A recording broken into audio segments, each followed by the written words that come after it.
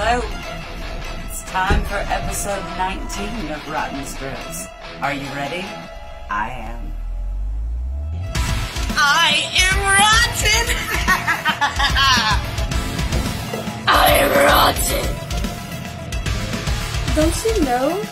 I'm rotten.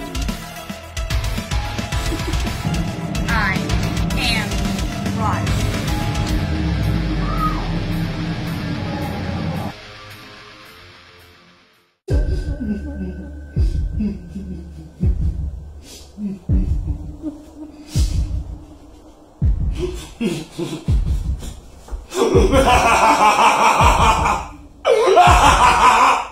Oh, hello, my intrepid heart fans.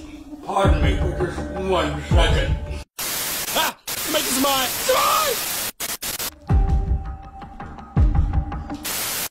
The makeup's in my eye.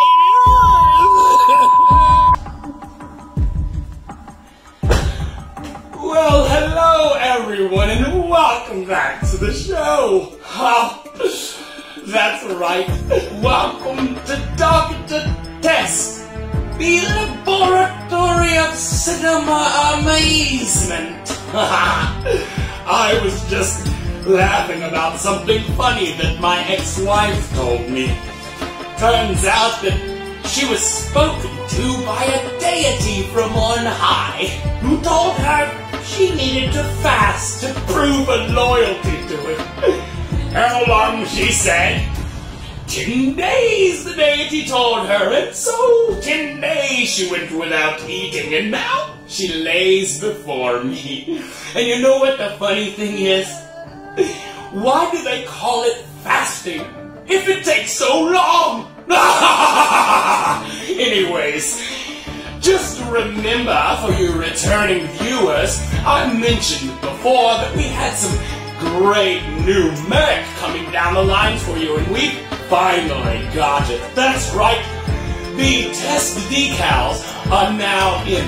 Get these and put them upon your car and just show off how much you love the show. And remember, these aren't just any test decals, these are my test decals.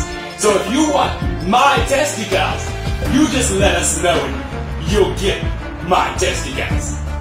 Anyway, today we're going to do a deep dive into the influence of Rotn, the hidden agenda of a dark society on the history and cultivation of cinema throughout the years.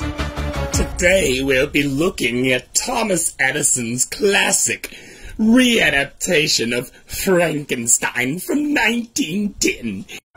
Through very scientific means, we have restored the audio and found a very disturbing clip right as the monster is forming out of the primordial ooze. Listen closely.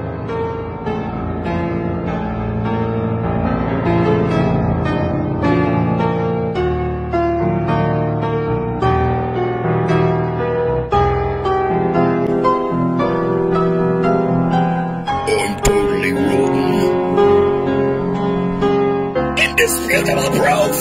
Indisputable proof!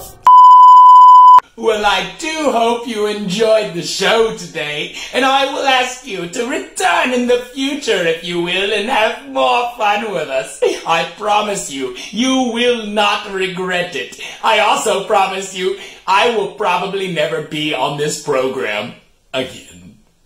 Good night. Stay rotten.